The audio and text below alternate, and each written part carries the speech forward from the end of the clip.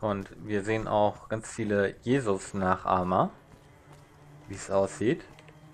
Das ist nicht lustig. Man spottet nicht über Religion, man macht Jesus nicht nach. Ihr hängt da schon zurecht.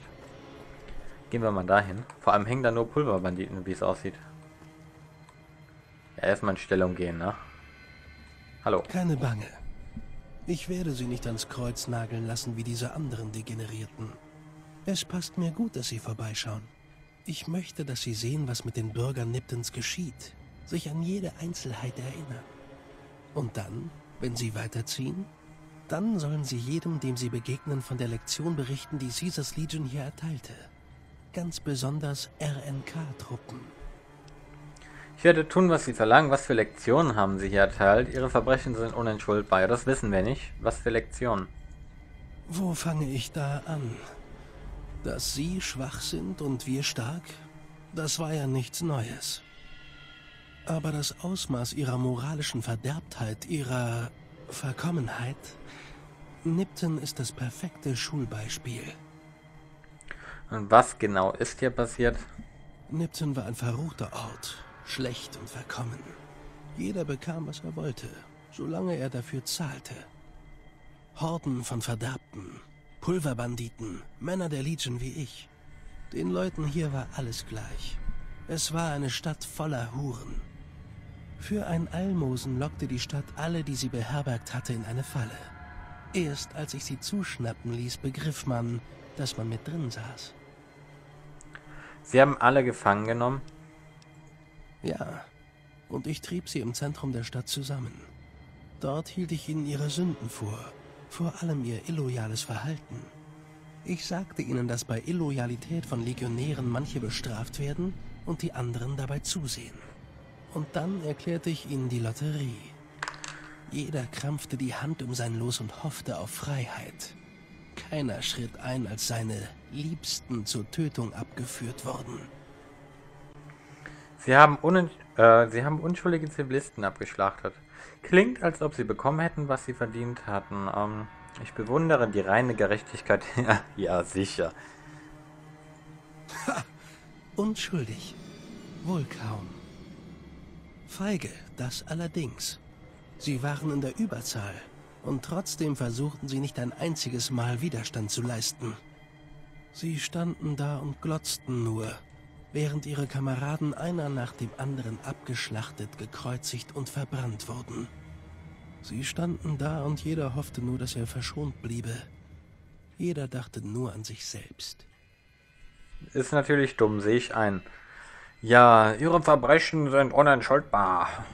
Das sind alle Verbrechen. Wenn Sie das als so schlimm empfinden, greifen Sie uns doch an. Dann werden Sie bald gar nichts mehr empfinden. Das ist ja eine tolle Drohung gewesen. Also da kriege ich richtig Angst. Kann man euch beklauen?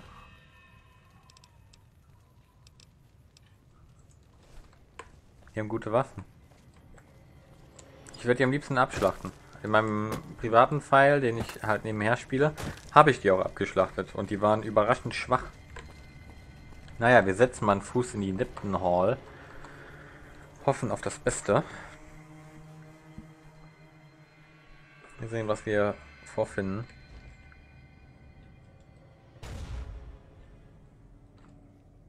Ich habe ein Knallen gehört. Was geht denn hier ab? Ich habe gedacht, das sind zwei Personen, aber der hat einfach nur eine Frauenschürze an. Ach, das ist eine Frau, das ist doch ein Kerl. Na gut, dann halt so. Pff, voll billig. Abgenutzter Schlüssel. Klingt gut.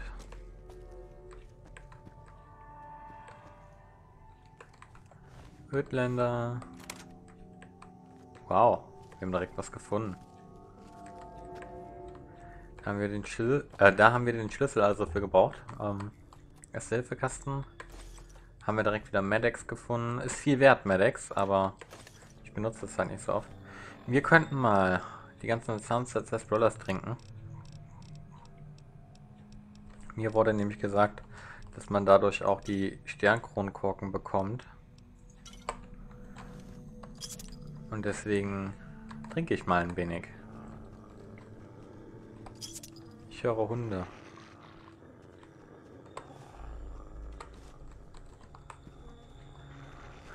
Ich höre viele Hunde.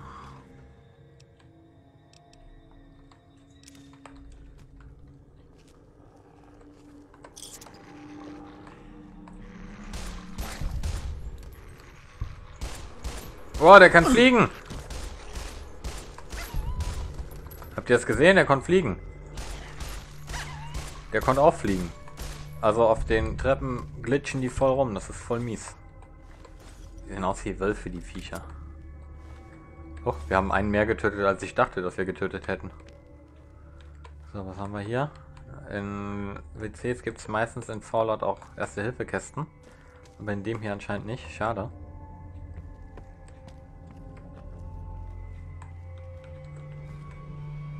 Keine Minen. Ich rechne jetzt überall mit Minen, weil da halt schon eine war. Wow. So, erstmal verkrüppelt das Vieh. Und plündern. Wir ziehen ja erstmal das... Ne, das Fell konnten wir nicht abziehen. Er hatte kein Fell. Aber wir haben ihm das Fleisch abgezogen. Wir haben ihn ausgeweidet, genau. Noch eine Sunset Saspler trinken. Ich hau die jetzt alle nach der Reihe weg. Das Problem ist, was ich mit Sunset Sarsaparillas habe, ich hasse den Namen, dass die halt einen Kronkorken hinterlassen. Ich habe keinen Bock. Nein, den Kronkorken meine ich nicht. Eine leere Flasche, soweit ich weiß, hinterlassen. Ich habe keinen Bock, Müll in meinem Inventar zu haben. Jetzt ist die Frage, sind hier noch mehr Köter? Das sieht aus wie so eine Kongresshalle.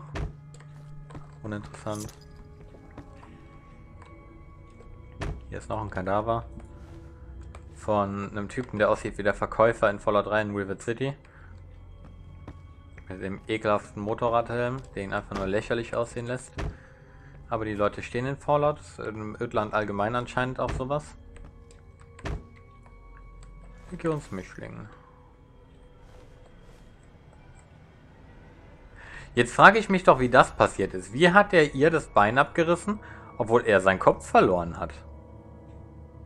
Pass auf, wir führen eine Operation durch. Du hast jetzt ein Kopf als Bein. Und du hast jetzt ein Bein als Kopf. Rathausversammlungsetage. Ja, was haben wir denn hier? Wahrscheinlich wieder Köters. Ich sehe sie doch schon.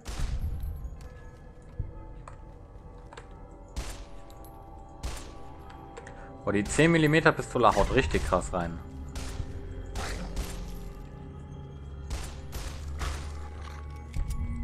Also mit der kann man sich anfreunden. Die Gegner jetzt nicht so, aber ich kann mich damit anfreunden. So, und ich sehe langsam ein Platzproblem, ja. Da sind wir ihm auch schon begegnet. Kleidung. Ja, können wir wegwerfen.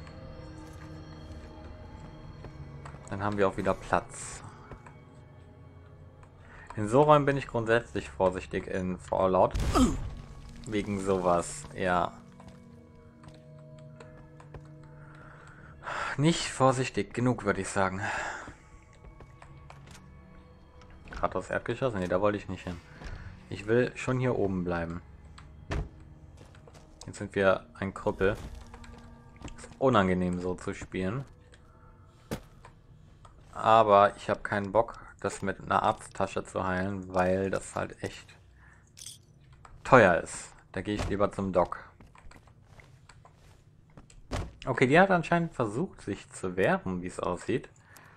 Waffen, Cowboy-Repetierer. Ging anscheinend nicht so gut aus. So, wir ersetzen mal in den Hotkeys unser Kleinkalibergewehr durch das Cowboy-Repetierer-Gewehr. Müssen ja auch mal upgraden. Stains Büro. Ja, Bürgermeister Stain, von dem haben wir schon ein Tagebuch gefunden. Sunset Saspler nehmen wir mit. Korken nehmen wir mit.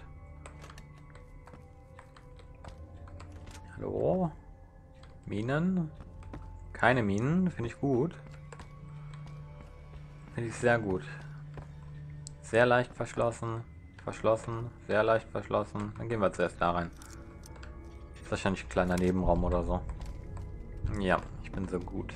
Danke. Ich brauche kein Lob. Werkzeugschrank. Ja, Messer. Tolles Werkzeug. Major. Das ist das Major-Büro hier. Großes Buch der Wissenschaften, Informatik in Team mal 2, Mentats, Bürgermeisterassistenz Terminal, durchschnittlich verschlossen. Laserpistole, wow. Stramme Strahler, das gefällt mir. Haarklammern. Also der Typ hat hier echt verdammt viel nützliches Zeug. Ja, ich ahne, dass wir jetzt da drin rumlesen müssen, aber vorher das große Buch der Wissenschaft werden wir uns einverleiben.